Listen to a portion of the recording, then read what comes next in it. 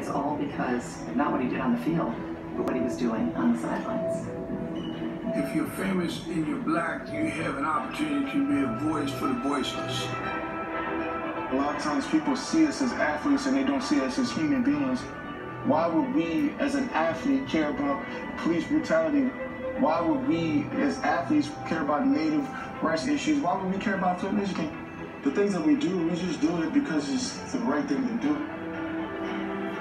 So many times we hear people say, oh, I want to get politics out of sports. That ship, folks, has sailed. So it's never been about the fight. This is a conviction of freedom for all people. I feel like this is as American as we can be.